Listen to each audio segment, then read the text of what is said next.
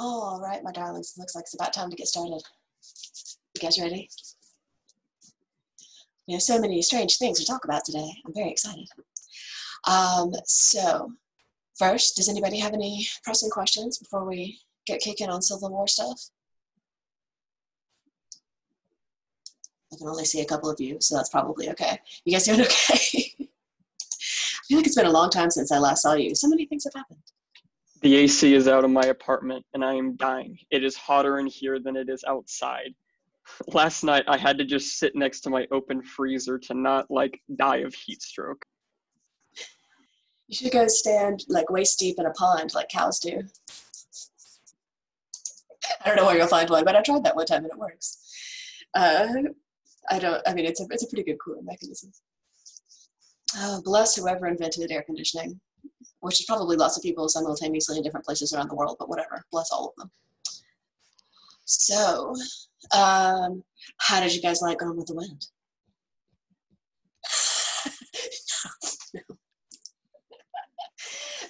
I cannot wait for the big discussion on Thursday. That movie is a lot. So my plan is that what we're going to do today is we're going to talk about the movie itself, and especially what a lot of those characters were meant to be representing, and what parts were real and what parts weren't. And then on Wednesday, tomorrow, we're going to talk about the impact of the movie, because the movie sort of exists separately from its massive social impact. So today we'll talk about the movie itself, and then tomorrow we'll talk about why everyone thinks it was real. So if you guys are ready, I shall go ahead and share my screen, and we will look at a very beautiful slideshow. All right. So there's just so much to discuss. What a movie. So what I want to do is essentially what I like to do with all of the books, which is kind of place it in history and also talk about who the author was and why that's important. So first of all, Gone with the Wind was a book first, and it came out in 1936. So this is a really, really old story. But even then, it takes place, or it was written long after the events that it's about. So it wasn't written, during the Civil War. It was written by essentially the granddaughter of people who were in the Civil War. So it came out 1936, and it was huge. It was just a massive success. Nobody had ever seen anything like it. It went straight to the top of the charts. It sold lots and lots and lots of copies. It won the Pulitzer Prize that next year, which is always a big deal. And why it's kind of weird that all of these things happened is because its author was an unknown. This was her first ever book. So this is her. This is Margaret Mitchell. And she is an Atlanta native, and she essentially grew up hearing all of these stories. So she lived exactly in 1900 and 1949, and she used to work for the Atlanta Post-Constitution, which we'll talk about in a second. So for her, a lot of the story was really personal. So her family, on both sides, immigrated to northern Georgia from Ireland, which may sound familiar. That's a large part of why she sort of wrote the story the way that she did. And she definitely had ancestors who fought in the Civil War, and she had family that had houses up there. So a lot of what she wrote was essentially based on her grandmother's memories, things that her grandmother told her when she was little. So this is her talking about her own grandmother, and she's talking about the world that these people lived in and how secure it was and how it exploded beneath them. And so this is kind of a recurring theme through the book and through the movie, this idea that people were very secure in their little world. They knew exactly what was going to happen. They knew exactly what would happen to their children, but then kaboom. So in a sense, the book is about trying to deal with that, about trying to deal with this idea that your world has sort of blown up around you, and now you have to do something completely different. It's about reconstruction, essentially, about a person going through changes and trying to emerge on the other side. So she said, essentially, this is what happened to her grandmother, and so this is what she was trying to sort of reckon with, this idea that the world is going to explode underneath her. So I think it's kind of interesting to know a little bit about Margaret Mitchell's life, and also she was an interesting woman. So she was pretty well educated for women at the time, and she was raised very educated, thoughtful parents. Her father was a lawyer, her mother was a suffragette, and the suffragettes were the women who were trying to get the vote for women. It was mostly white women, and they meant white women. But the suffragettes were kind of brave. They were liberal forerunners of their day. So she was given like an excellent education in high school, and she went to like the only good women's college, which was Smith at the time, but she only was there for 1 year because her mother caught the pandemic of 1918. In terms of like history repeating itself, right? So her mother fell to the Spanish flu and died, so she came home after 1 year of college and sort of took her place in Atlanta society. So at the time, if you were the wealthy daughter of wealthy people, you often made your debut into society, and this is what we call like a debutante. So essentially, there really is like a great big party, and all of the girls, they wear white dresses and they come out, and it's sort of like, these are available for purchase now. Like in the olden days, that's essentially what it was. It was like, they are ready now for the marriage market. And so she became a debutante and became sort of a society girl. She was known for being kind of flirtatious, which was very scandalous at the time.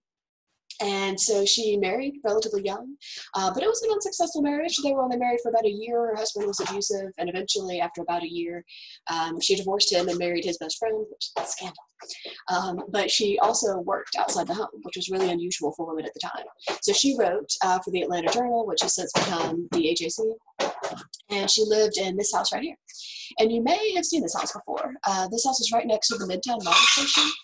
And it wasn't always precisely where it is, but they picked it up and moved it over there to make it a landmark. So if you feel like going on a field trip, that's the house in which she was living when she wrote this. So basically what happened was she was, like young and married, and she had a recurring injury to her ankle. So she was stuck in the house. And she was bored. And her husband got tired of reading her library books because she kept sending them out, every couple of days to come back with a stack full of books. And he said, for God's sake, Peggy, can't you write a book instead of reading thousands of them? And she was like, fine, I will. And she did. And it took her like 3 or 4 years, and she didn't tell anybody. So people would come over to her house all the time, and she would like hide the manuscript under her furniture and things like that. This is her office in which she was writing it, and this is part of the museum. So you can see the typewriter on which she was writing it, and essentially the furniture that she had available. So basically, she was bored, so she wrote a novel. And it took ages, and she wasn't going to publish it. But then essentially somebody said that she was too cowardly to publish it, and she couldn't stand dares, so she did. So essentially, a bored young woman wrote a book about, her grandmother's life, and this is what it became. So in a lot of ways, the book is very accurate. She spent a lot of time talking to people.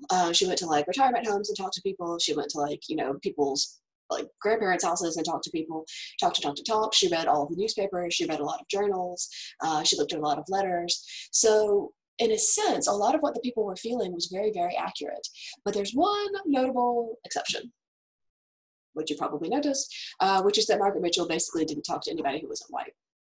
So a lot of what the white characters are going through is very real, and especially a lot of what Scarlett was going through is very real. But she just completely failed to acknowledge the other, half of the population. So nothing about what the slaves were going through was real, and really not much about what like the carpetbaggers later on were going through was real. So it's kind of an interesting book in that sense, and that's going to become really important later on. So she did a lot of research, but like not enough.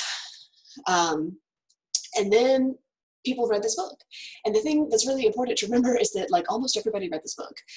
It was huge on the bestseller lists. A lot of people listed it as their favorite book. And so people didn't think it would be that popular because it cost $3, which was pretty epic. This was right during the Depression, and 3 was a lot of dollars. And also it was long. The book itself is so long, probably more than 500 pages for sure. It's a big old chunk of a book. So people thought it wouldn't sell, but then it did. And she was like, suck it. No, just kidding. But she never wrote another book. She wrote this book, and she was kind of embarrassed of it, and she kept working as a journalist for a little while, but she never wrote another novel. And people really wanted her to, because it ends on kind of a cliffhanger, but she never did. And there's a possibility that she might have, but one night she was walking across Peachtree and got hit by a car. Just like so many other people in Atlanta. That's a relatively common way to die in Atlanta. And so she died when she was 49. So she never really had time to write another book. So she essentially wrote one epic bestseller and then kind of flamed out. So she's buried at Oakland Cemetery. I don't know if you guys have ever been there, but again, if we went on a field trip, you could go, if you would like to go make a pilgrimage. And the book itself became its own thing. So really, Margaret Mitchell became sort of outside of the book itself and way outside of the movie itself.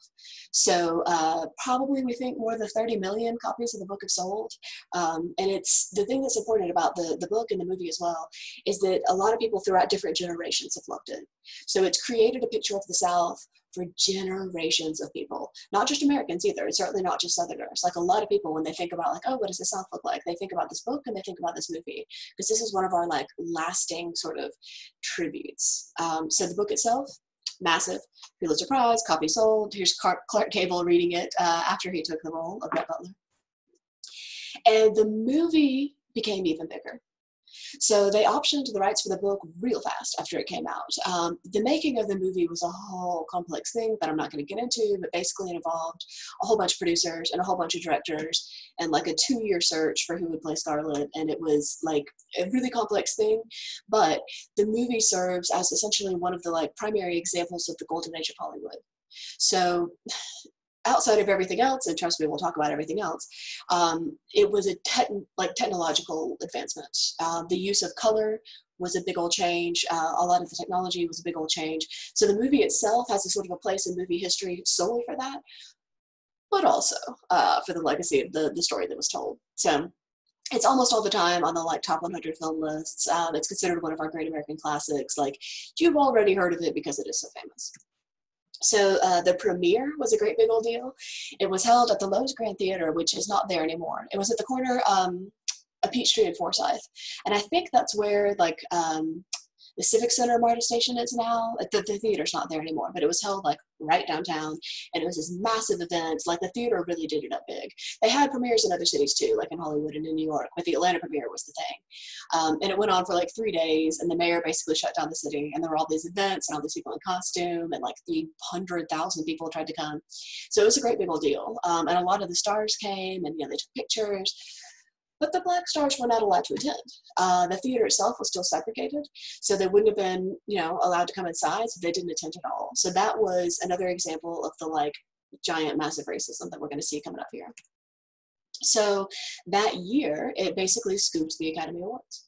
So it was nominated for 13, which was a record at the time. Some other movies have gotten more nominations than that since then, but it won 8. So it won almost all of the important things. It won Best Actress for Scarlett, and Best Actress in a Supporting Role for Mamie.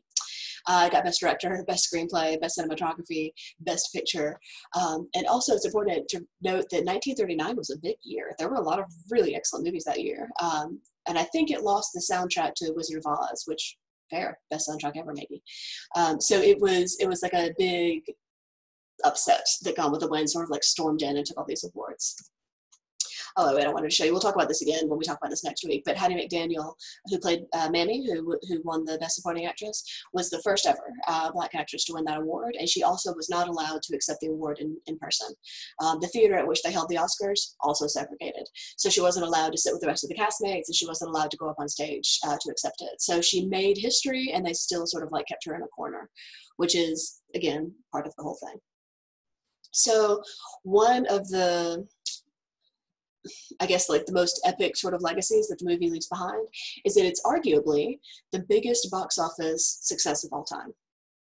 So there's an asterisk next to this. But essentially, when we're talking about how much money a movie has earned, we count the ticket sales. But when a movie comes out a very long time ago, like for instance, 1939, typically we count it in 1939 dollars. So Gone with the Wind has been re-released a bunch of times, like at least 10 times, and every time they re-release it, they count the ticket sales in 1939 dollars. So they're trying to sort of account for inflation, but they're not doing it entirely accurately. So by some counts, Gone with the Wind is by far the most high-grossing film of all time, and like pretty much everybody who was alive did see it right then. But by other counts, Avengers 4 is massively much bigger. So it depends sort of on how you count it. But if you count it in 1939 dollars, yes. But if you count it in like perhaps more accurately adjusted 2020 dollars, no. So in a sense, one of the biggest legacies that it left behind was how much money it earned and how many people saw it, again, because of the re-releases. They re-release it in the theaters all the time. except for right now. So again, I didn't know what was going to happen in the world when I was designing the syllabus, and here we are. And I certainly didn't anticipate that Gone with the Wind was going to have a moment in the news. So on June 9th, which feels like several years ago, but was really very recent, HBO Max decided to withdraw Gone with the Wind from their online offerings.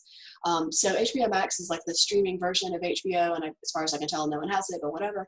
And they had Gone with the Wind on there because they own the rights to it, but then they decided, in light of all of the recent, focus on racial disparity, and especially on like systemic racism, that maybe they shouldn't show a deeply racist movie. So they withdrew it.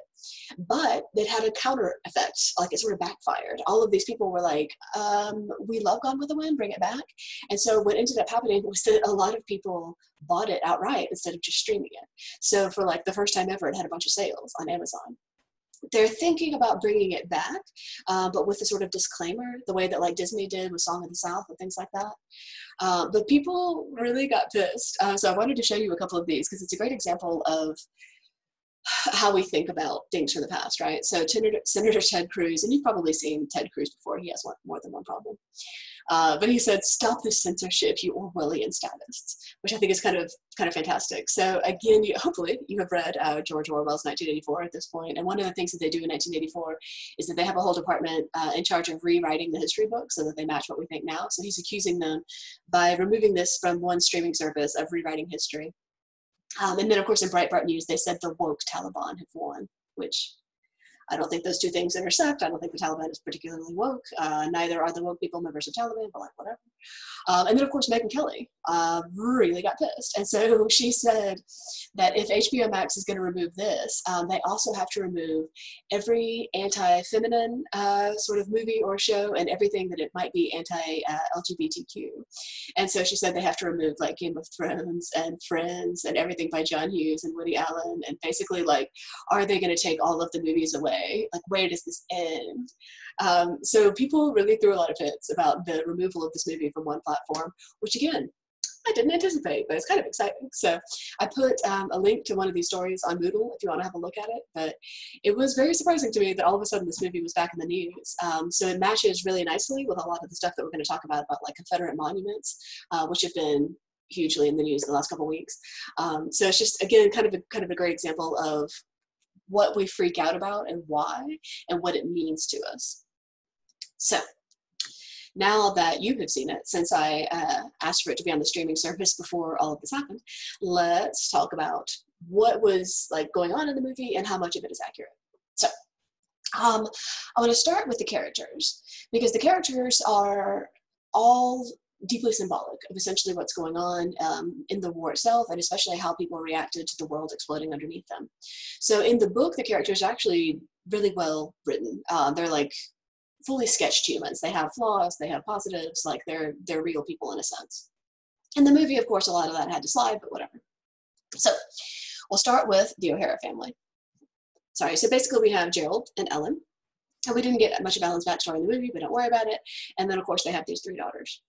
So let's start with Gerald. So Gerald is a first-generation immigrant from Ireland, and this is seen as a real problem, especially for like fitting into North Georgia society, like because he's considered sort of brash and new, like he's the epitome of new money. Like he's loud and drunk all the time. He doesn't have that sort of like quiet stillness that a lot of Southerners have. So he is just a great example of like essentially how we feel about immigrants. He's a recent immigrant. He is not polished.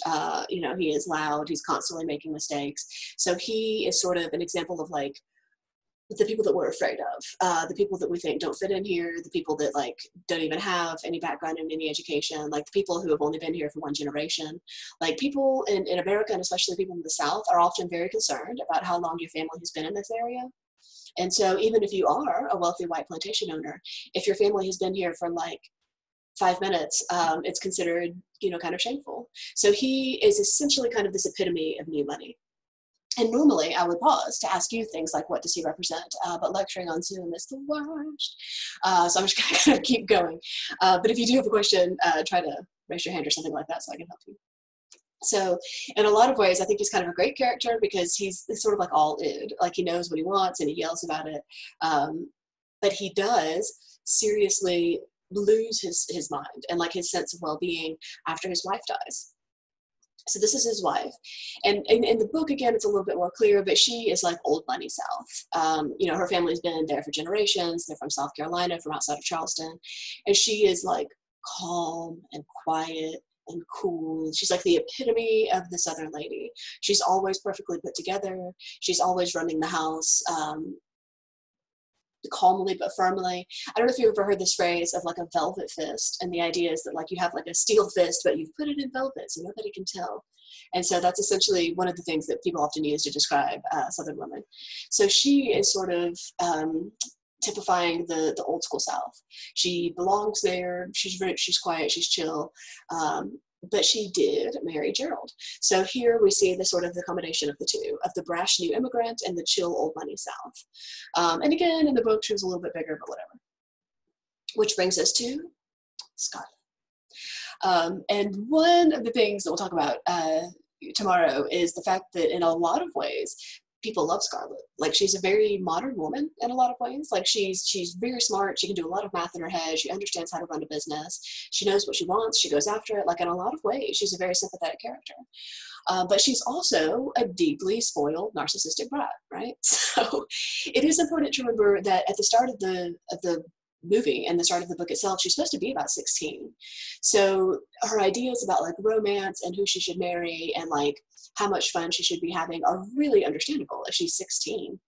You know what I mean? Like, if you think about like who you thought you would marry at 16, it probably was also inaccurate. So in a lot of ways, I think she's sympathetic in that regard. So she is meant to be, anyway, this sort of like blend between the brash immigrant and the cool Southerner, except that she doesn't really take. So she's also kind of all in, but she has learned how to put on this like veneer.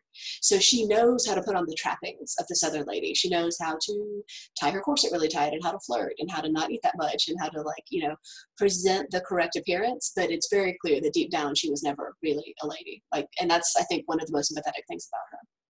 So her mother and, of course, Mammy have like forced a certain level of behavior upon her, but in reality, she's all in as well. And I just love her. So the neighbors who become important are also kind of interesting.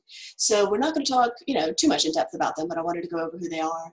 So the neighbors are very clearly divided into like landowners and what they call poor white trash.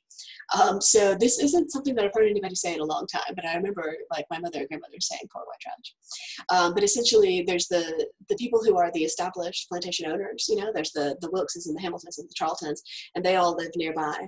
And then there's the Slatterys, and the Slatterys have, you know, like a couple of acres, and they're really struggling.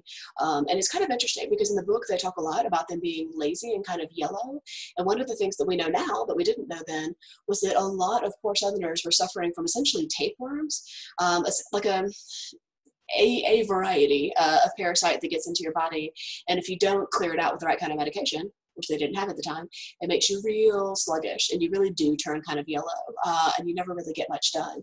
So in all likelihood, all of the people that they used to refer to as like, you know, like the crackers, had parasites, and we just didn't know it at the time. But for the purposes of this movie, they're bad. They're bad because they're poor, and they're bad because they don't have good manners, and they're bad because they get a lot of diseases. And a lot of this, of course, is down to like cleanliness that they didn't have available to them at the time, but whatever. Basically, the rich people hate the poor people. That's going to be a theme. So the Charlton twins. Okay, so you may remember them from the very beginning of the movie, and basically Scarlett is sort of like simultaneously keeping both of them on the hook, which takes a lot of cleverness. But in the book, one of the things that they talk about is their eagerness to join the war. They keep getting kicked out of colleges because they're not very good students, and so they're more interested in like writing and shooting and fighting and drinking than they are in anything else. And that's, I think, also very human. Like, you probably know guys like this. Like, you probably know guys who would much rather just be like getting drunk and shooting guns, and I guess maybe not horses, maybe like four-wheelers or something at this point. But essentially they're saying that they don't like college. They just want to come home and like get drunk and rumble and like, you know, flirt with girls, and they don't want to go on the grand tour of Europe. They just want to like be boys. And so, you know, soon as the war starts, remember at the scene at the picnic, they join up. And they are, and again, sorry to like answer all my own questions here, but they are representative of a lot of the Southern young men at the time. they framed the war like it was going to be really fun and also really fast. And so they were like, oh yeah, like they joined right up. They were like, this is great. Let's go like shoot our enemies for, I don't know, 2 weeks, and then we'll come back home victorious and we'll start our lives. So they are essentially, again, representative of like the young country buck, this like young, healthy dude who's delighted to go to war and fight for you. So Ashley provides the counterpoint. So Ashley is in a lot of ways very much like the Charlton twins. He's raised in the same environment. He's a very good writer. He's a very good shot, but he is at his core a little bit different. Like he's a little bit softer. I think he's kind of what perhaps we might describe as like a very soft masculinity these days. There have been a lot of questions through the years about whether he was actually gay.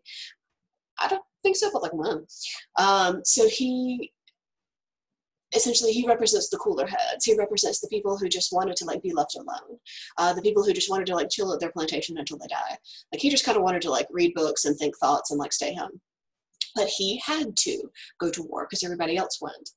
If you recall the scene at the picnic, he says like, if Georgia goes, I go with her, because his masculinity and his reputation and his family's reputation was very much tied up in him sort of going along with the rest of what everybody else was doing. So even though he didn't want to kill anybody and he didn't want to like ride around for, again, what they thought would be a couple of weeks, he went because it was expected of men at the time. And again, this is something that we're going to see when we start reading about World War I. A lot of boys go to war because it is expected of them. To refuse would be like really cowardly, and it would be a huge embarrassment to your family and to you. And so like a lot of young men, even though he didn't necessarily agree with the war, and ultimately he admits that he doesn't agree with slavery, although gets cagey about that. He goes to war because he is expected to.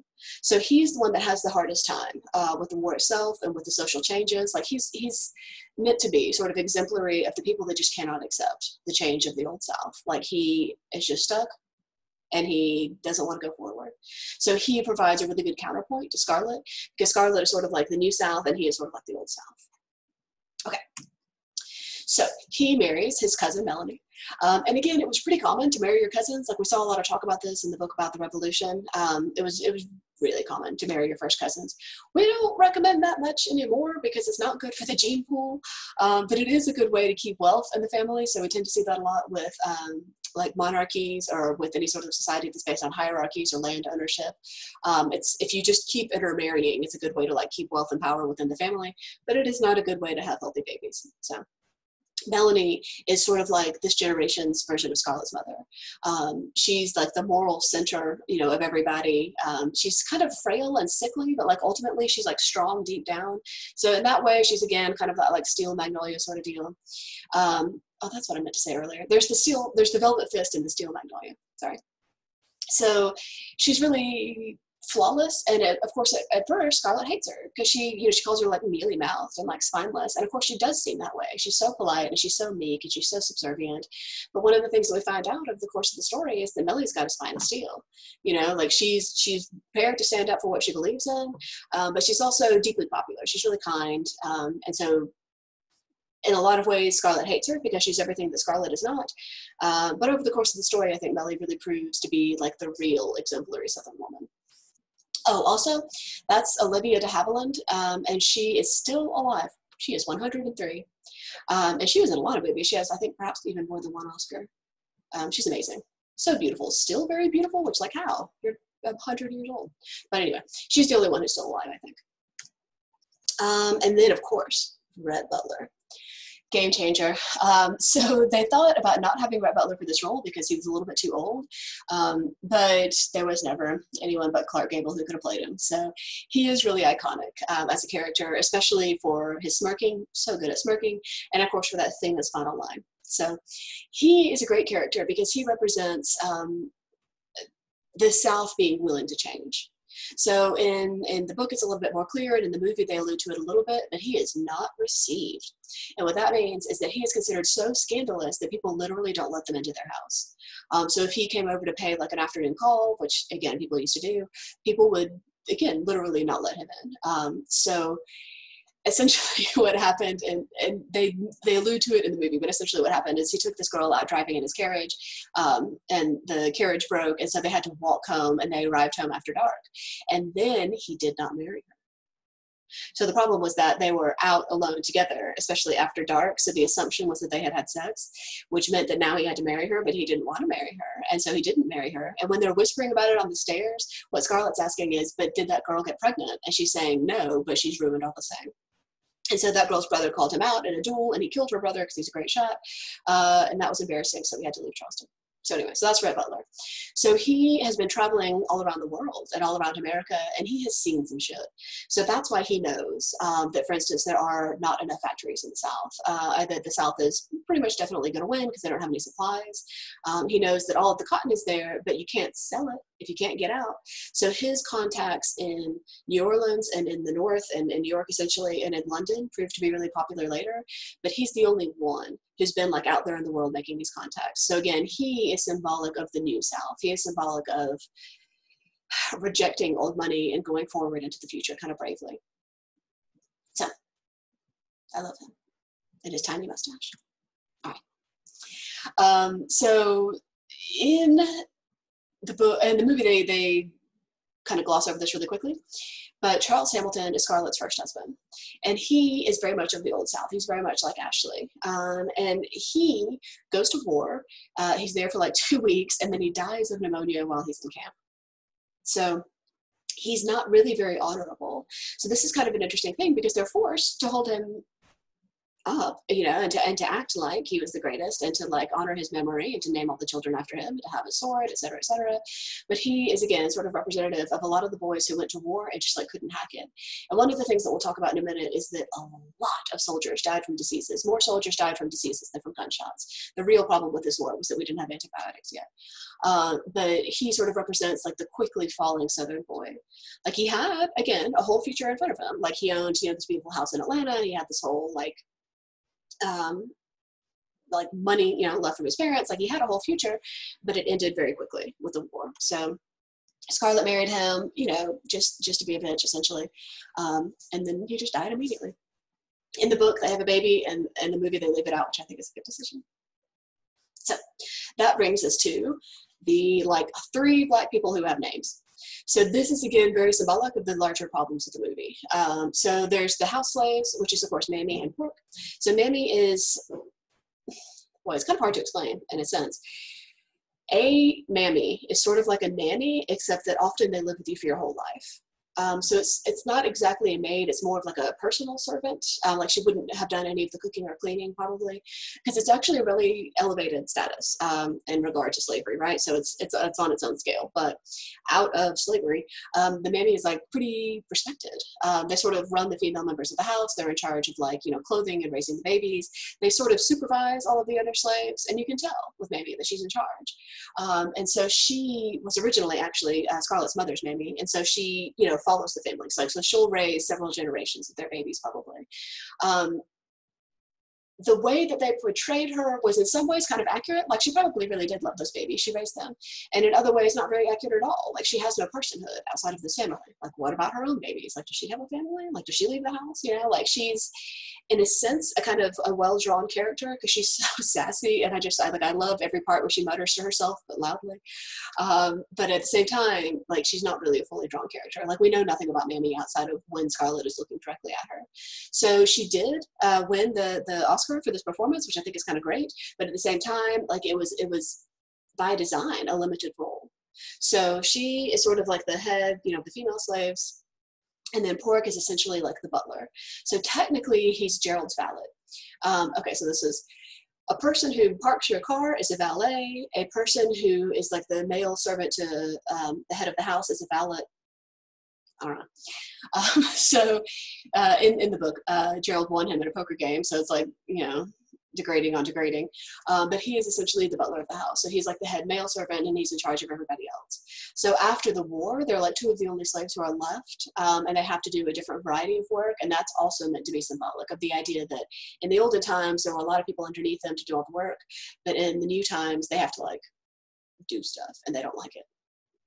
So there are a lot of farm slaves. It's literally a plantation. One of them has a name. So again, this is part of the bigger picture. On the one hand, the story's not about them. On the other hand, like, wow. So the only one who has a name is Big Sam. He's kind of great. So he's the foreman. And we see him a couple times throughout the movie, which is why he necessitates a name. But there's probably at least 100 other slaves, maybe more. It's like a medium-sized plantation, so like probably about 100 slaves, and we never see any of them. We also never see where they live, and we never see what they eat. Later on, we see some of the like slave houses burnt down when we do like outside pictures of Tara. But the fact that they are just not really people is again sort of symbolic of what's going on in the rest of the movie. So yes, they have a bunch of slaves. Are those slaves happy? Are they well treated? Do they have somewhere to live? Do they have enough food? Like, it's never even addressed. Like, it is just so far out of Scarlett's like mind that it's just not even part of the story. So poor Big Sam. I think he did not get to go to the premiere. So this is where I kind of wanted to address this again, and this is one of the things I'd like to talk about in discussion this week, is this concept of ownership, because it's not unusual to Scarlett. Like, she really sincerely believes that she owns all these people. And they do try to show her as like sort of loving them. Maybe not Mamie, they have the whole thing. But like, you know, she does sort of love Big Sam, and, you know, she's always sort of like happy to see him. But like, how inaccurate is that? We don't know, you know? And so on the one hand, Mamie feels like she owns them in the way that I think often we feel about like the children that we raise and the people that we hang out with. But on the other hand, like, she's very clearly owned by them. So this sort of idea of the human interaction with your slaves, and especially the power dynamic with your slaves, very important. Okay. That's all the characters. Hopefully this is making sense so far. So let's talk about the setting. So this part is actually personal to us. So in the story, they live in North Georgia. So actually, let me show you this real fast. They lived in Clayton County, which may sound familiar to some of you. Again, I am actually not from here, so I'll just trust that this is true. But basically, it's kind of still a raw place. People haven't been in Clayton very long. For the most part, when people came, you know, to North America, the white people, they settled along the coast because it was still way faster to get anywhere by water than it was to get anywhere by land. And also, they needed to ship the cotton out. So essentially, people were only just beginning to like climb into North Georgia. So that's why there was so much land available, like for Gerald. So they tried to sort of set it up like English country life. They would have regular meetings, they would have like balls, they would have picnics, but everybody lived pretty far apart. So there was a lot of like solitude, there was a lot of time spent like, you know, just with your family and just with your land. But the whole thing was very, very clearly propped up by slavery. So a few people owned a lot of the land, and they enslaved and employed, sometimes they paid some people, everybody else to do all the work. So the number one cash crop was cotton, for sure, although they were growing a lot of hemp at the time. And North Georgia is a pretty good place to grow cotton, temperature-wise. So basically, it was just like a rural farm life. The way that rural life kind of is similar now, but of course we have the internet. So they were just pretending to be fancy. So cotton. We don't really grow a lot of cotton in America anymore. We've gotten over it, and we mostly just build subdivisions now. But cotton was a major game changer. Similar to the way that tobacco was a major game changer in terms of like cash crops for the revolutionaries, cotton was the big game changer in terms of cash crops for the Civil War. So a lot of the issue with the Civil War came down to the necessity for cotton. So the entire economy in the South was propped up on cotton. There wasn't much else that they were doing. There was basically nothing else that they were selling. But the issue was that they grew all of this cotton, and then they didn't process it.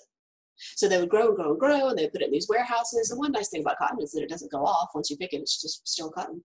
But they had to send it elsewhere to be processed. So they didn't have the means to create a complete economy for themselves. So even though they were producing as much cotton as they possibly could, they had to send it somewhere else, usually to New York, sometimes to Liverpool. And then there, it got processed into stuff.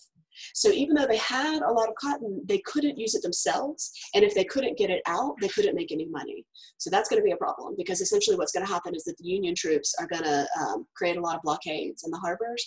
And then they're going to be stuck with all this cotton. And it's no good if you can't do anything with it. Like, you can't eat it. And if you can't sell it to anybody, it's just sitting there. So the cotton itself is just hugely important to the entire Civil War. And I mean, certainly to the story, because it was the source of wealth, but not if you can't sell it. So I don't know if you guys have ever seen a cotton field.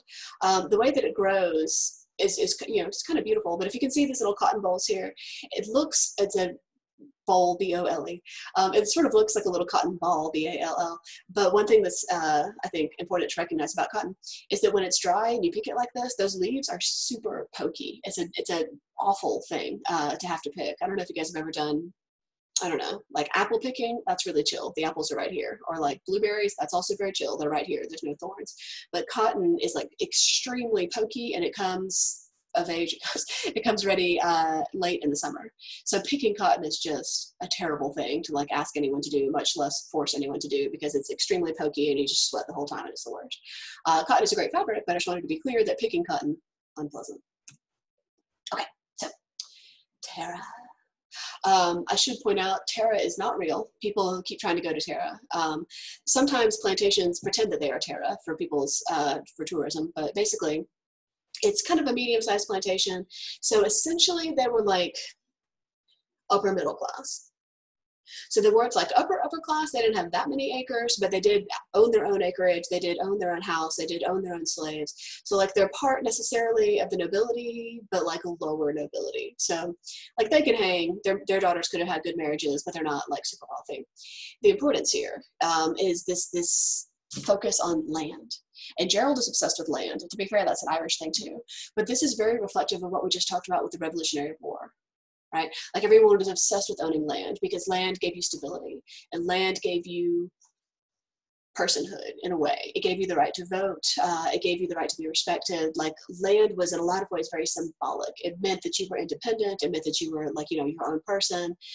Like you probably wouldn't get married until you had your own land. So it's not that Tara is necessarily important because it was like wonderful and beautiful. It's that Tara is important because it was symbolic of the independence of the O'Haras, and especially for Scarlett. So there's a lot of talk about like land being the only thing that amounts to anything, and like I don't know if this stirs something in your heart. It might, but owning land like this was important economically, but also important symbolically because we're still on this thing where owning land is like American. So not as much anymore. We're running out. Okay, so. Now let's talk about some of the weird gender things. So I realized I've used this picture before, but I just love it so much. So one of the crucial things that's kind of going on in the story is that Scarlett is not very good at being feminine. And in this sense, this is because she's trying to sort of like escape traditional bounds, but I wanted to tell you just a little bit about the gender roles that were happening at the time in case it makes it more clear. So for Southern gentlemen, it was very, very similar to what we saw with Revolutionary gentlemen. So we'd hung on to a lot of the same standards. You needed to be wealthy, you needed to be white, you needed to be educated, and for Southern men and Northern men both, that did mean that you had to go to university. So there were a couple of universities around the South already. I don't think Oglethorpe. Oh, Oglethorpe was already there, I think, right? I think Oglethorpe came of, or started in the 1830s or something like that. But, you know, they probably went to like University of Virginia, University of Georgia, things like that. But you didn't necessarily have to be good at college. You just had to like go. But also, you had to be masculine in a lot of physical ways. Writing was really important. Hunting was really important. Shooting was really important. Dancing was like, all right. But for the most part, these were like country Southern. So, I mean, there were people who lived in town, and we'll see that in a minute. But for the most part, it was sort of like rough and rowdy, sort of aggressive, like outside Southern masculinity. For the women, on the other hand, it was extremely limited. We're very much in this like angel of the house period where the women are meant to be incredibly dainty. Like there's that whole scene where Mamie won't let Scarlett eat breakfast, or no, she wants her to eat breakfast so she doesn't eat later. Women were not supposed to have appetites, not for food, certainly not for sex. They weren't supposed to be loud. They weren't supposed to be like funny. They weren't really supposed to be smart. They were supposed to be like really demure and quiet and calm and pretty. But then suddenly, when you get married, you're supposed to run an entire plantation. So they sort of like raised women all the way up until marriage to be delightful little packages, like to be something that, you know, a man would want. And then there was no real training for what happens after marriage. Like you're just kind of set loose. So your whole training is about like how to attract a husband. And then once you get a husband, it's like, okay, goodbye forever. So people got married really young. You know, Scarlett was 16 and starting to think about marriage. Most people got married around like 18-ish. 20 was getting a little old. And it was just a really restrained world. Like it was literally restrained in the corsets. I don't know if you guys have ever worn a corset. It's awful. So there were the corsets and there were the hoop skirts. And again, I don't know if you've ever tried a hoop skirt. It's difficult. I tried it once. It was not something I ever want to do again. So you're strapped in, and also you're carrying, these dresses weigh 20 pounds usually, especially the ones that are made of velvet. And so everything was just like bound up and heavy and tense, and the girls had to pretend that everything was delightful and pleasant and great. So, like you were talking earlier about your air conditioning being out. So imagine there just never was air conditioning, but also for some reason you're wearing a corset and a velvet dress. Like, it just seems terrible. So again, for men, it was very large and big and out there in the world, and for women it was really very confined. Once you got a husband, really you shouldn't be seen again except to occasionally show people your new baby. So this is again kind of what I was talking about here with this idea that there's supposed to be a dramatic sea change. So before marriage, women are largely ornamental, but after marriage they have to be sort of like military commanders. They have to run this whole fleet of, not just their family, their nuclear family inside the house, but also all of the house slaves and all of the farm slaves and like all of the people. So it's a lot to be asking of a woman. So it's a tough way to live, I think. This is one of the examples that I wanted to show you. So typically during the parties, they would have day-long parties because everybody was so far away that if you were going to ride in a carriage, for like 4 hours or 5 hours, it better be worth it. So what they would do is they would have like a big old lunch, a picnic lunch, and then nap time, which is something that I think we should bring back. So all of the women, as you can see, would go like upstairs and take off all their dresses and loosen their corsets and just take a nap while being fanned by slaves, which that part is not great, but I'm kind of into the idea of afternoon nap time. And all of the men would chill with their like brandy and cigars and talk about man stuff. So the parties lasted all day with this break in the middle. So there was like the picnic part in the morning, and then it was nap time, and then it was like the ball and the dinner at night.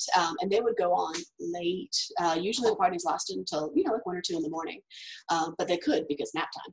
So this is just, again, sort of an example of the difference that we expect between the masculine and the feminine here. Okay. You guys doing okay? I can't see you. I'll just assume you're doing okay. I'll come check back in here in a second. All right, so war.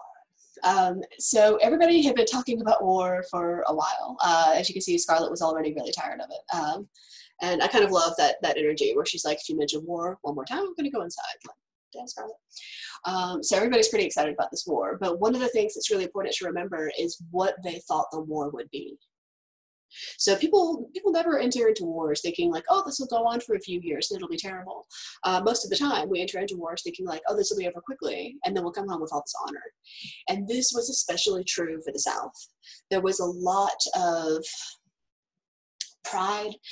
There was a lot of like excitement. Like in a sense, this is what these boys have been training for. They've been riding and shooting all their lives, and now they get to ride and shoot, but like for their family. So basically, people said this all the time, we'll lick them in a month. They really thought it would go on for just a couple of years. Sorry. They were just convinced that they were better fighters than the Northerners. And to be fair, kind of they were. A lot of the Union soldiers were recent immigrants who weren't particularly good at shooting, but turns out that's not going to be the problem.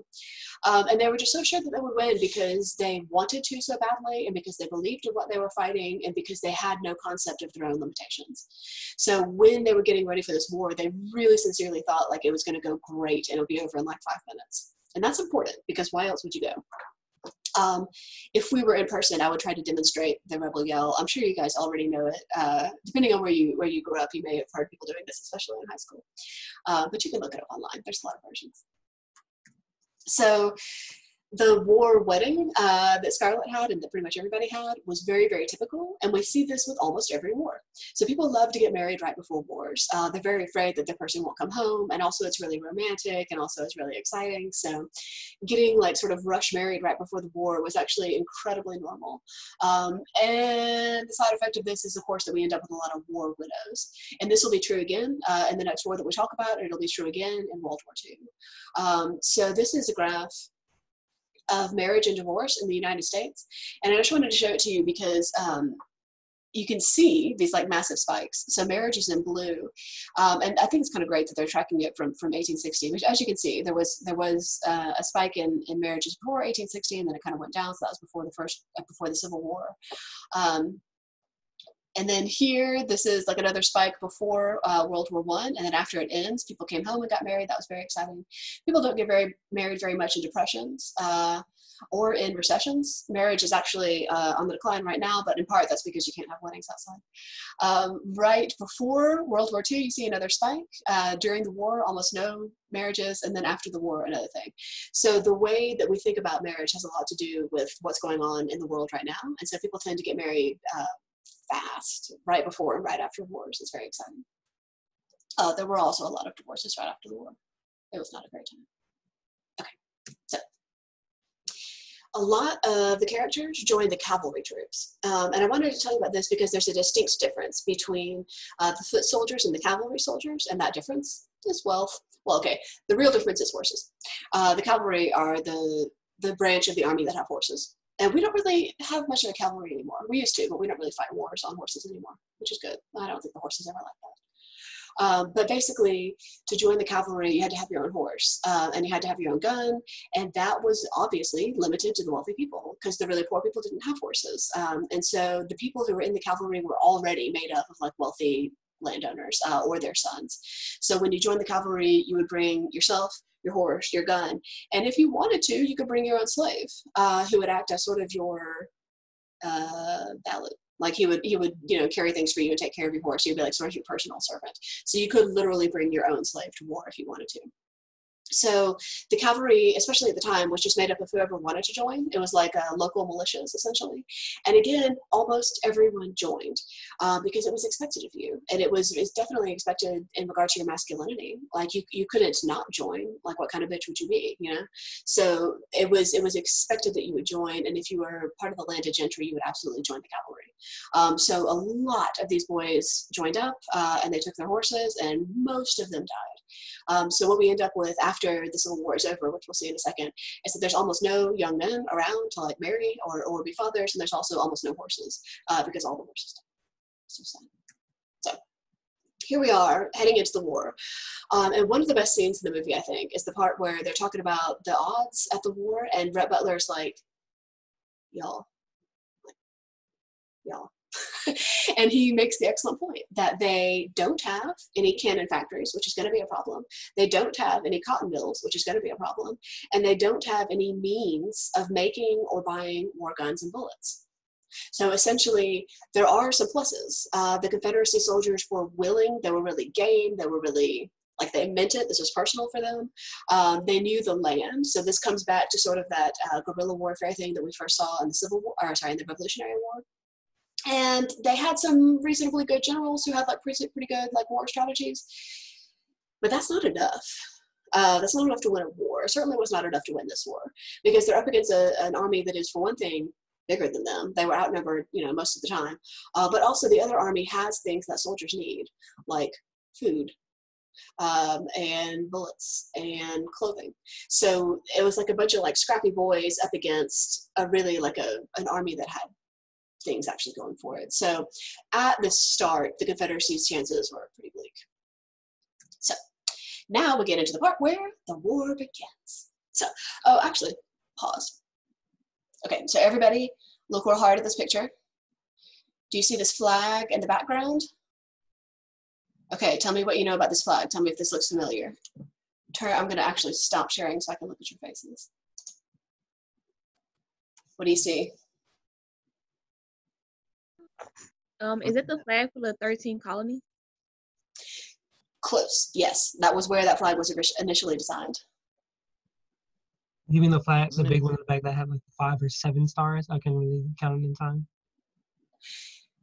Yes, okay, so the Confederacy had several different flags, yeah. But that's one of them. But I'm just curious if that flag looks familiar to you. Isn't that like the real Confederate flag? Like, not the one that, you see in like, buttfuck Georgia is not really what was, actually flown at the time. Yeah, and that's important. So the one that we see, hanging from people's cars, that was technically Robert E. Lee's, but like personal battle flag, but people took it on after the war because they really liked it. The flag that you see right here behind Scarlet and Red at the bazaar was the flag of the Confederacy. So like this was the flag that the Confederacy was like signed off on. Like this was technically the right flag for the Confederacy. The reason that it might look familiar to you has to do with something that I only recently learned, which is that is basically the state flag of Georgia. In 2003, Georgia went back or I think 2003, maybe 2001, and adopted that flag, but with like a little thingy in the middle. So this is one of the things that we're going to talk about tomorrow. But I was like looking at this still, and I was like, oh look, they have Georgia's flag, and I was like, oh no.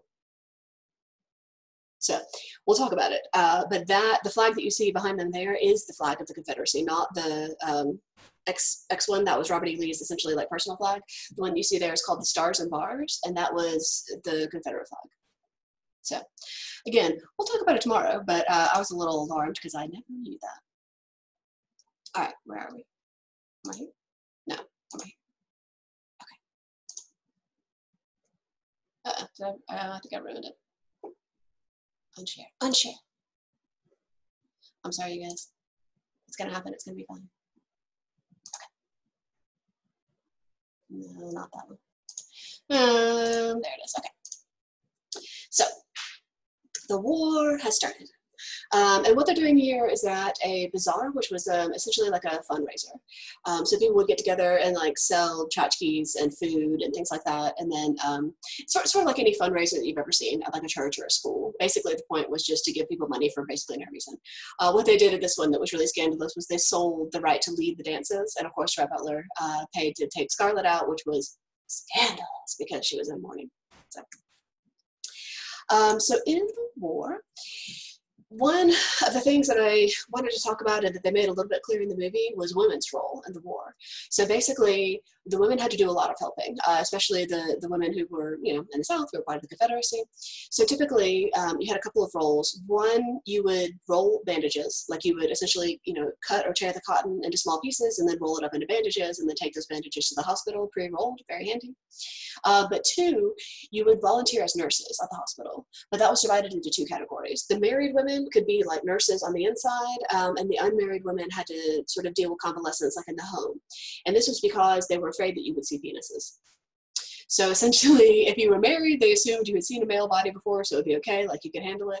If you weren't married, they didn't want you to look at anything like that. So you would mostly hang out with the soldiers who were already convalescing and maybe like write letters home and things like that. So the women had to work at these Civil War hospitals, which were gross. We'll talk about it in a second. And they did a lot of like, just essentially whatever they could do, making food or like bringing soldiers home to convalesce there, because the hospitals were incredibly crowded. So one of the biggest things that was a real problem in the Civil War was essentially sanitation. So, I mean, we had invented soap and water, but they didn't necessarily have it. So they had a lot of problems with infections. They had a lot of problems with the complete lack of antibiotics and the complete lack of painkillers. So what ended up happening was that a lot of soldiers ended up with gangrene, and gangrene is essentially what happens when a wound becomes infected.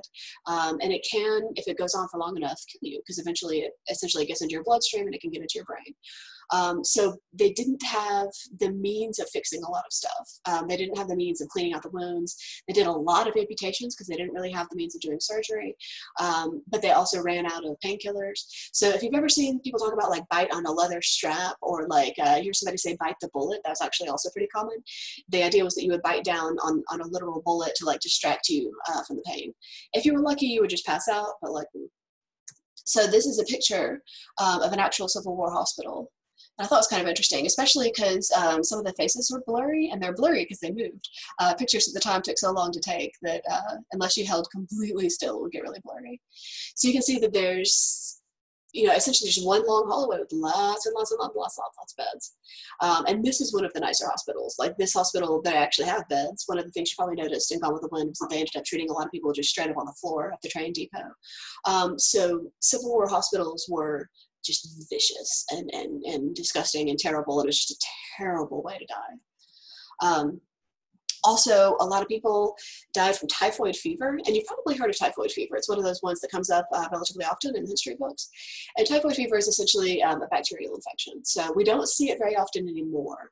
Usually it comes with salmonella, which you've probably heard of salmonella too, if anybody ever told you not to eat cookie dough, because sometimes salmonella used to be, anyway, in eggs.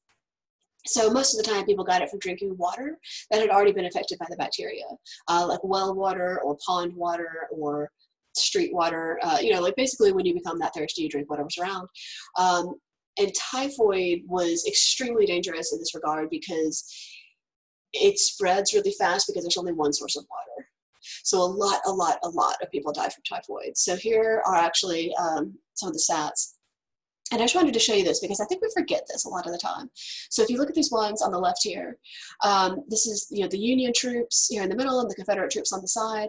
But if you look at how many people died of wounds and died of diseases, it's outstanding. So essentially, more people died from diseases, from dysentery and from typhoid than died from being shot or stabbed or in any way in battle. So the fact that Charles died from pneumonia while he was in camp was very, very common. And as you can see, it struck both the Union and the Confederate troops. Like the Confederate troops were a little bit worse off in terms of like supplies, but more people, you know, died from getting infected and died from getting these diseases than died from battle itself. It was a real problem. If we look over here, on the right, this is sort of a tally of what happened with the most deaths. And one of the ones that we talk about essentially is dysentery and diarrhea.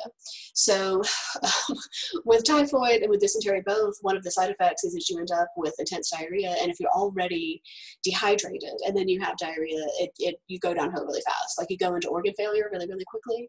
And so a lot of the soldiers died essentially of these communicable diseases that we just didn't have the means of fixing. So more people died of, you know, fevers, of infections, of diarrhea, syphilis, always a killer, scurvy, which is fascinating.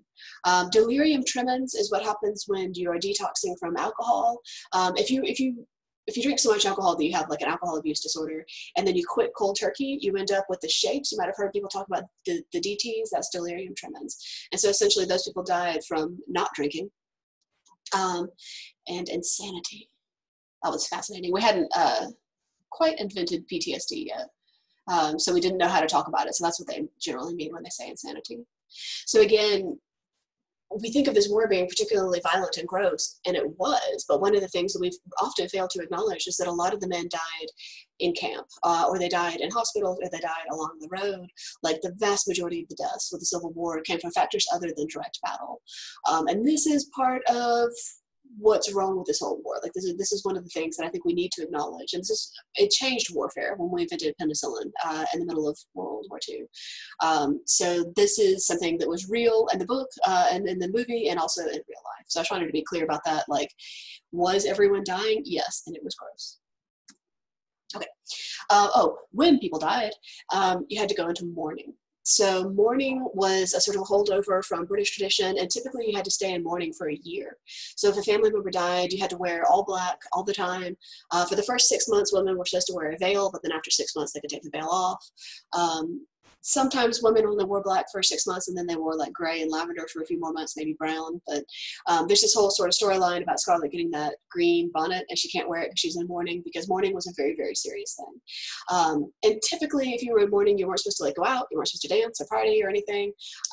But because of the war, people were still allowed to like go out publicly while they were in mourning, because like everything was different, everything was on fire. So mourning was a very, very restrictive thing, especially for women. Men could still go out. Men would wear like a black armband and then go about their business, but women were just like put right back in a cage for a year until they could come back out. Oh, also, I want to tell you about this. So at the bazaar, they talk about Rhett being a blockade runner. And a blockade runner is basically someone, okay, so let me back up. Let's say, Charleston is a great example. Let's say you wanted to get cotton out of the harbor of Charleston. What you would do to stop people doing that was put a bunch of ships sort of like in a row so that you can't sail between them. So what a blockade runner does is figure out how to sail between them. The best way to do this is to bribe them. So it's not an honorable position. I mean, you can shoot them and sink their ship, but the easiest way to do this is just to be like, hey, I'm just going to go over here, and here is some gold, and if you could just look over there, you know, and that's what they did. And so Rhett Butler was a blockade runner, but he's just like a fancy pirate, like it was like a criminal activity. So it was considered kind of patriotic if you gave a lot of your earnings back to the South, you know, like he was supposed to be like giving the money back to the Confederacy and stuff like that. But blockade runners were just fancy pirates. But there's an extraordinary amount of profit. So if we ever come back to a war like this, I do encourage you to become blockade runners. It's like 2,000% profit. Okay, so this is kind of the thing. And I want you to kind of think about the slide, because this is one of the things that I want to talk about in discussion on Thursday, because there's a lot of questions here that, you know, of course, with stupid Zoom lecture, we can't really get into, but the cause was kind of the thing.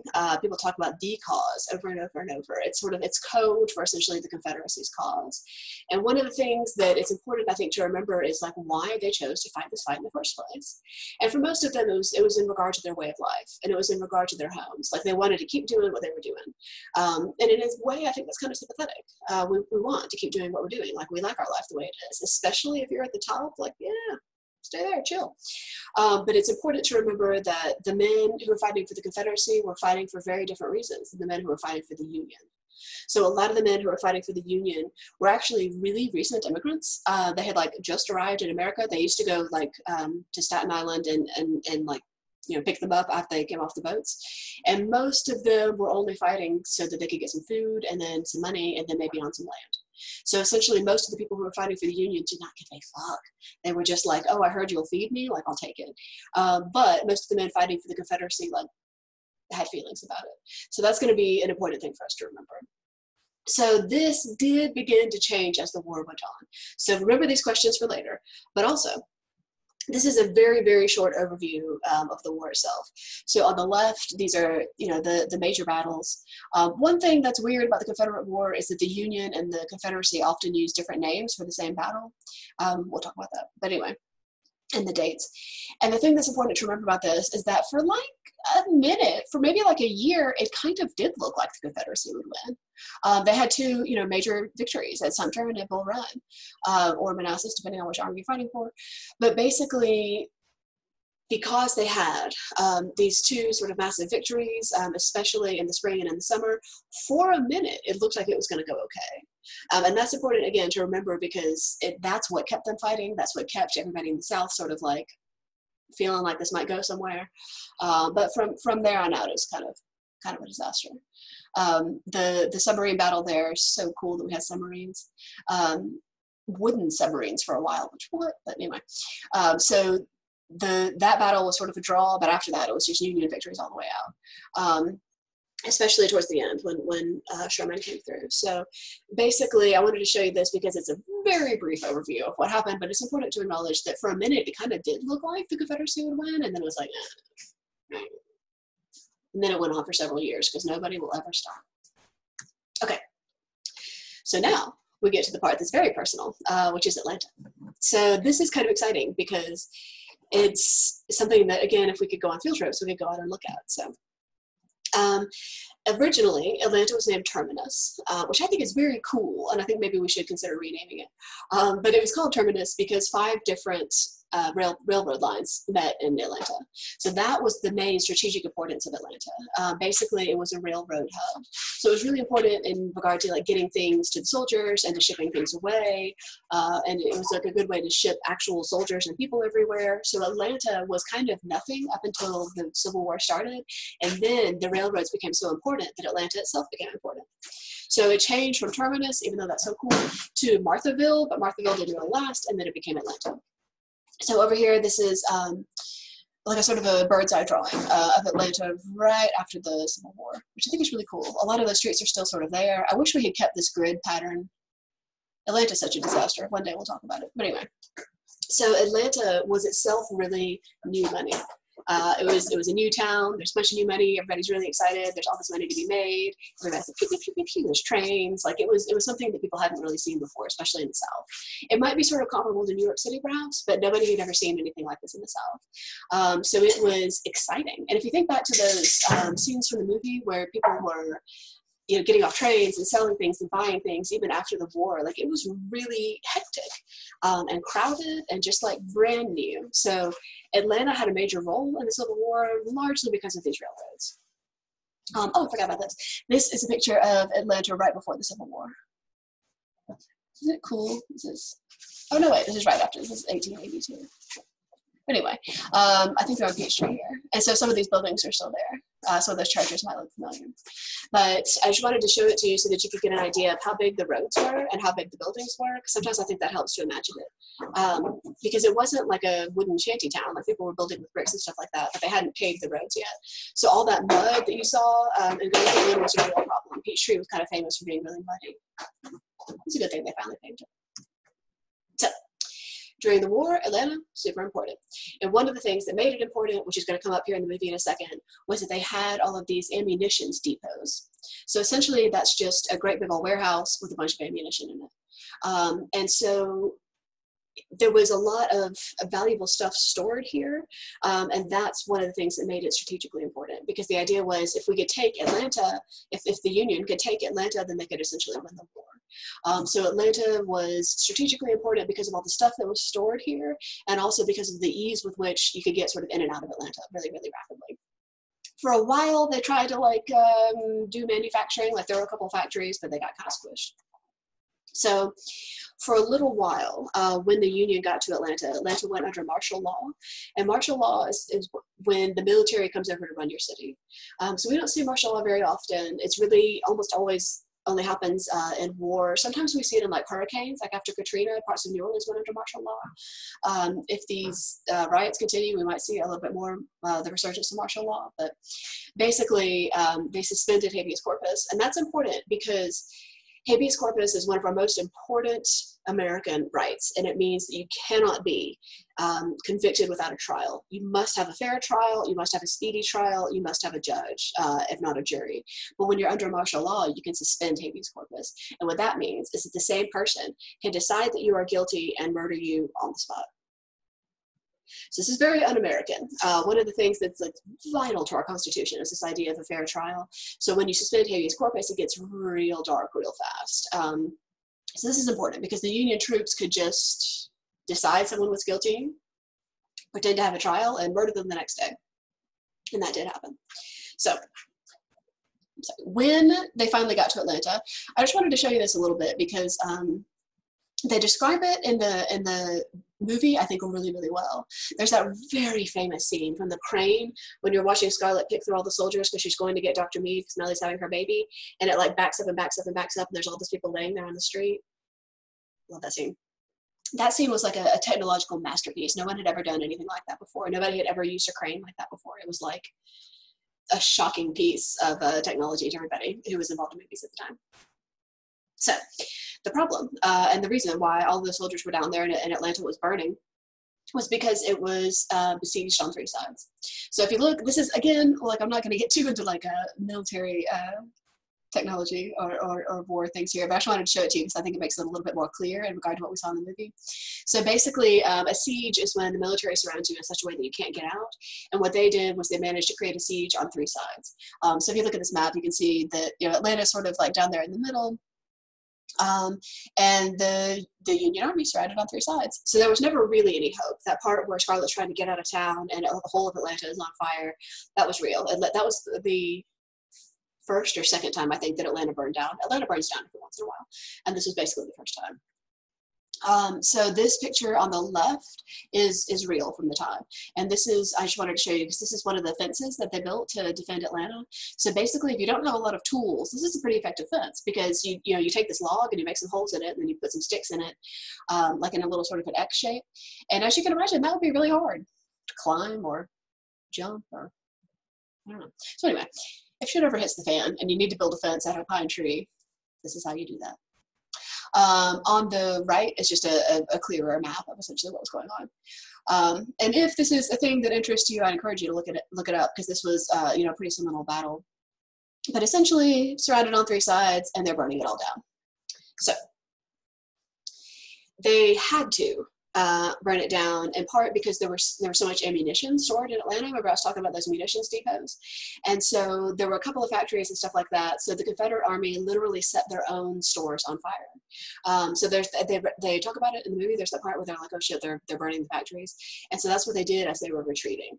They set their own city on fire, and then they set the munitions on fire, and then they kind of retreated. So the part where that's happening is real. Oh, also, the part where that's happening, also a technological masterpiece. What they did, the studio for the movie, was they burned a bunch of old sets that they had, including the set of King Kong, which I think is kind of interesting. And again, nobody had ever done that before. They had never made a real fire that was that big. It scared everybody in LA. Everybody like called the fire department. They were like, LA's on fire. Because they had never like done something that big, and they had to get it right in one take, right? Because they can't burn down all the sets again. So that was another like big, sort of cinematic change that we saw. That part where they Did they arrive by sea or land? What? Did they arrive by sea or land? Land. Why not the sea? That seems like it would be strategically more appropriate. Just too far away. They were Okay. coming north, from the land, and they will go to the sea to get back out, but nope, had to get here by land. Okay. So basically, burning Atlanta down was a means of cutting off the Confederate Army. And also, I wanted to show you this guy because I feel weirdly sympathetic towards him. His name is Orlando Metcalf Poe, which what a name, right? And it was his job to destroy cities in like a practical and efficient way. And a lot of his journals survive, and they're hilarious. They're really sympathetic, I think. I think he was kind of Asperger's-y, and his favorite thing was destroying things. But he was like into it in a very scientific and like responsible way. So he was literally assigned to destroy Atlanta, and he took it really incredibly seriously. And he got really mad at people who started fires he didn't tell them to start. Because he had this whole vision for how he was going to responsibly burn down Atlanta. He knew exactly how he wanted to do it to be maximum efficient, and then everybody did it wrong. So I feel weirdly sorry for him, but I don't know why. I just think he's interesting. All right. So Atlanta, done. So what happens next is essentially a campaign of demoralization. And this is a total war, which we'll talk about in a second. But basically, this is where Sherman comes in. And you've probably heard of General Sherman. People in the South still talk about him as being like the worst. And what he does is he basically just moves like a swarm of locusts through Georgia, through South Carolina, through parts of Florida, I think, if it gets that far down. And his instructions were to like just take anything that they needed. So he and his soldiers, they do what they call Sherman's March to the Sea. They just march all the way down to the ocean, and they eat anything they can eat. They burn anything that's burnable. They take anything that's valuable. They did a lot of like rape and murder. Like it was dark. It was a very dark time. And basically what they called it was a scorched earth policy. And you may have heard of this. We see this in wars occasionally, but it's actually kind of rare because this is dark shit. So basically, they're not just destroying military stuff, which is par for the course in war. They're destroying like houses and churches and schools. Like it's the goal is like to destroy the land. Like you might have heard people talk about like salting the earth. It's sort of like that. So it's not militarily strategic in the sense that they're not knocking out munitions depots like we just saw. They're just burning. They're just destroying. And a major part of this was that they were trying to destroy morale. So the Confederates, like they knew the war was over and they knew that they were losing, but they wanted to like let them know. So this is Sherman's orders specifically. And I just wanted to show you this because it wasn't like he was out of control. Like this is what he was meant to be doing. So he basically said, we're going to destroy the mills and the houses and the cotton gins. We're going to like burn down any house where we suspect people are hiding soldiers, because that was relatively common at the time. Like if your people came home, you would sort of hide them. They said in districts and neighborhoods where the army is unmolested, essentially they're going to destroy them. So if anyone comes into contact with them, if they try to stop them, they're going to destroy them. They're literally burning bridges behind them. They're obstructing the roads. They're basically a devastation more or less relentless. So his orders were to cause this massive devastation, and he did. So if you've ever heard about people talking about Sherman being like the worst, this is what they're talking about. And to be fair, we don't often see this kind of thing. This is kind of low down, this idea that you would destroy things that were not technically related to the war.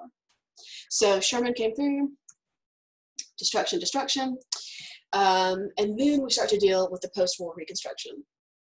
So this is a very tricky time in American history, and especially in Southern history, and this is a lot of what we're going to talk about tomorrow. But basically, the Reconstruction was essentially the South reckoning with what to be, like how to become, because all of the things that they held to be vital were kind of gone. Like for one thing, everything was literally gone, it had been burned down, but also their way of life was heavily predicated on slaves, and they don't have that anymore. So the Reconstruction was a tricky thing. So the first thing that happened at the end of the Civil War was that legally all of the slaves were emancipated, which meant that legally you cannot anymore own another human. You cannot own another slave, except in cases of imprisonment. For whatever reason, we decided it would be legal to act like slaves or prisoners. You have probably been thinking about this lately because Friday was Juneteenth. So technically the slaves were emancipated at the end of the Civil War, but there were parts of Texas where they didn't find out that the Civil War had ended, and the slaves were emancipated for 2.5 years. 2.5 years. And so the day that they finally made it down to Texas and they were like, oh shit, did y'all not know you were free? That's Juneteenth. So that's why that's celebrated. And that was last week. So the emancipation was a big old deal because on the one hand, no one knew what to do because now all of a sudden you have this whole like wealth of free people, but they don't have anywhere to go or anywhere to live. You know what I mean? Like it's not like they freed them and then built them housing. They were sort of like loose in the cities. And so a lot of the former slaves moved north. They were basically like, I am done with this shit. It was the first big migration. There'll be another migration later. But a lot of people just moved north and they were like, you know, bye Felicia. But a lot of people stayed and became free workers. A lot of people stayed and became sharecroppers. A lot of people stayed and were essentially still just slaves. The way that they painted in the movie is again part of the like massive racist overtones. Mammy and Pork stayed, which wasn't entirely uncommon. Sometimes people did stay with their family. A lot of slaves started earning money and became sort of like aggressive about it, which I kind of don't blame them. Like I might do something. So this is again one of the things that I would like to talk to you about in discussion, especially in regards to like what you've heard about this since then. Because one of the things that started to happen was that there were a lot of carpetbaggers, and carpetbaggers were people from the north who came down south to essentially take advantage of the recently freed slaves. And do you remember the scene in the movie where they were talking about 40 acres and a mule? And you've probably heard that phrase before. And what happened was that the carpetbaggers essentially promised them that if they voted for the right candidates, they would give them all 40 acres and a mule, which was a great deal. That would really like get you started. But of course they never did. Nobody ever got 40 or a mule. So yes, everyone was emancipated, but also they didn't have any money or any education or anywhere to go or anything to do. So it was kind of a monkey's paw situation. Like, yes, you have freedom, but like, what are you going to do? So this was one of our major, again, systemic racism failures, was this idea that in the North they were like, you're free, but then they didn't do anything. So in the movie, they only sort of skirt around this, but this is one of the things that we'll talk about. So this, I just wanted to show you because it's one of the most famous lines from the movie. But basically, during the Reconstruction, there were huge problems with food and with work and with money. Because, again, their means of earning had been destroyed. All of the cotton was literally gone, but also all of the people who pitched the cotton were gone. So you didn't have this vital piece of your economy that you had been working on. So a lot of Southerners who did survive the war died in the decades after the war, essentially from starvation. Because they didn't know how to do things for themselves, and also they didn't have the means of doing what they used to do. So for Scarlett, she's sort of dealing with this, and she's like, you know what, like I would rather be morally bankrupt than be hungry. So that's what she chooses, which again, kind of modern. I don't know. I'm really looking forward to hearing what you guys think about that on Thursday. But she said basically, as God is my witness, I'll never be hungry again. And she never was. She just married a couple more bitches and took care of business. So in the movie, they dance around this a little bit.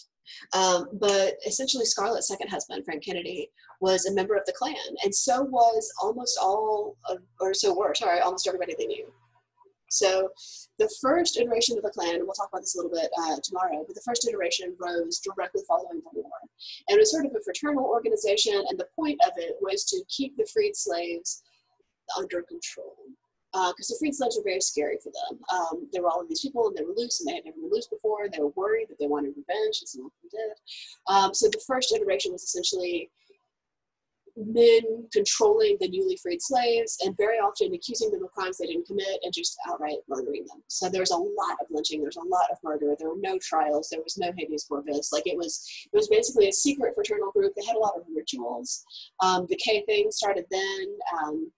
The hoods and the ropes started then. They even had like hoods and ropes for their horses, which I always find kind of funny. Like, who's the horse hiding from? But basically, their eagerness to kind of put life back together to where it was by merit of holding down the Black population just totally set civil rights back at least 100 years. Like, we could have achieved the first civil rights, movement here, like in the 1870s, and we just didn't, because basically these men were too afraid to let go of the way that their life had been, and so they just sort of pushed it all the way back. So the first iteration of the Klan is here, and of course it's also directly related to Atlanta. We'll talk about that, Stone Mountain. But this was the big reaction, especially to the men who had previously been powerful. They were horrified by their new poverty and their new hungriness and their new lack of power. And so this is one of the things that they did to sort of like make themselves feel better. Not a great move. Not a great move. Everybody else was trying to figure out what to be.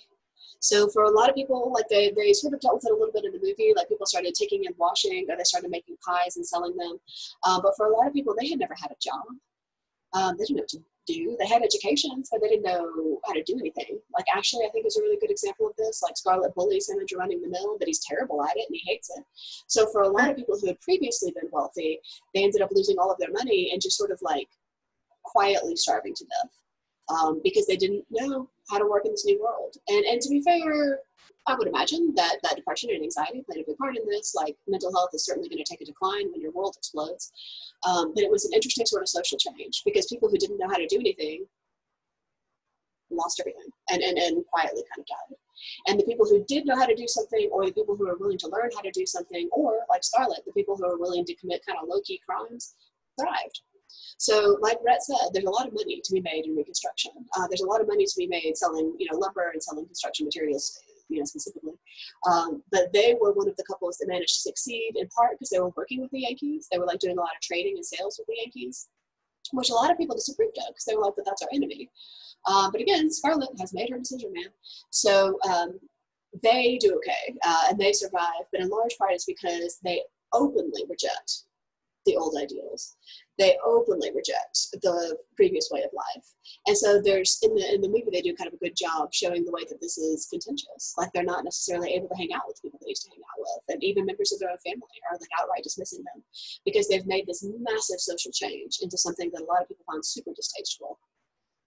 So that's actually one of my favorite scenes in the movie, this picture that I have on the right, where they're sort of strolling their baby around town, and Rhett realizes that everybody hates him.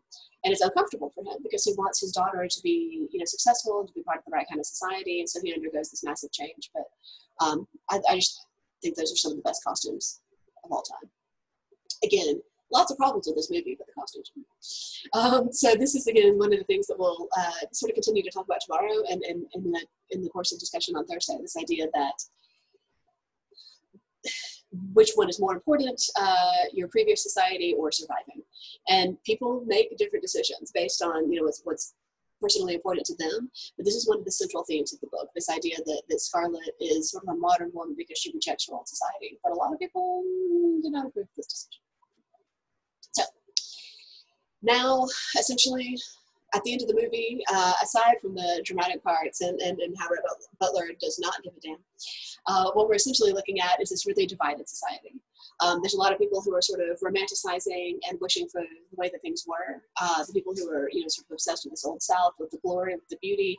And there's a lot of people who are building a new world, who are literally rebuilding Atlanta, who are, working in business, who are working in finance, who are working with the Yankees. And so, again, the book and the movie both are kind of about what happens when your world explodes. Do you change with the times, or do you chill and quietly die? Which those are not really the only two options, but those are essentially the two options presented in the book. So ultimately, we end up with whether or not you can adjust to a new way of life, and whether or not you can adjust to, like, essentially the world around you in such a way that you can continue to thrive. So ultimately, that's what the movie is about, I think. Also about Scarlett making tremendously bitchy faces. I'm sorry, I don't know how to raise my hand on here. That is okay. I am gonna come back to the main screen here. I think I can see you guys now. Yes, I can. Okay, great. Yeah, what kind of questions do y'all have? Well, I have a current event in NASCAR. Yeah, NASCAR. Who knew that would show up? Well, in terms of racism, somebody left a noose in Bubba Wallace's garage. Yeah. And Yeah, that's what I expected from NASCAR. The singular one black driver in NASCAR. But, you know, shout out to them. They, you know, they didn't really just kind of like take it lightly. So Yeah. All the other drivers came and stood behind him and like walked into the thing. Like, who knew NASCAR was going to be on the front of progressive politics? I love it. Maybe I'll go to NASCAR now. No. So what kind of questions do y'all have after a big old chunk of information? Thank you. I love learning, and you just taught me a lot about the Civil War pre and post. Good, yeah. And the book is going to really make a lot of this clear. I'm so excited for the book. I never anticipated that we would all be talking about the Civil War again in 2020, but like, surprise. it's kind of thinking back to something we talked, like, have you heard of the Streisand effect? Yeah. That's really like with them taking it off, you know? Yeah, so the Streisand effect is, wait, what was Streisand herself mad about? I forget. She said I think it was an unflattering photo or something. That's right.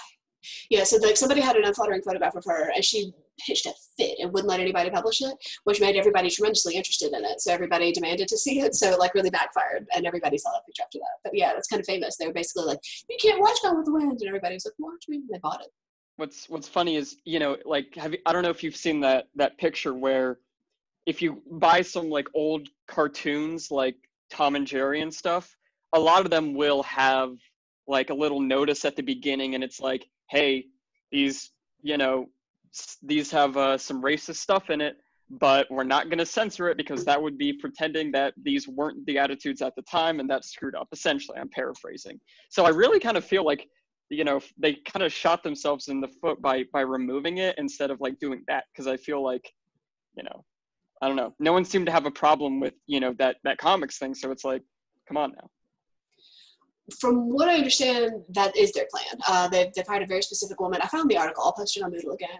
They hired somebody to do a forward, and they're going to re-release it with her being like, here are some problems, which I think is the right decision, because I think Disney did something admirable with that when they came out and they said, like, this is racist, but it did happen, and here we go. You know, good old Walt is probably turning in his grave. Oh, Walt. He's not buried, right? Isn't he frozen upright or something creepy? Yeah, who knows, man. I don't know either. Any other concerns about the movie before we come back and talk about why everybody loves it so much? Okay. I am really excited to hear from you guys on Thursday, especially whether you watched it with people. So what we're going to do tomorrow is talk about essentially the impact that the movie had culturally. Like, so many people saw it and so many people loved it that it has had like a really outsized impact for a movie. So if you haven't watched it, focus, watch it. And otherwise, I will see you guys tomorrow at 11 and we will talk about why everybody loves this movie so much. All right. I'll see you guys soon. Goodbye. Bye. Dr. B. Dr. B. Yes, hold on. Let me stop recording just in case.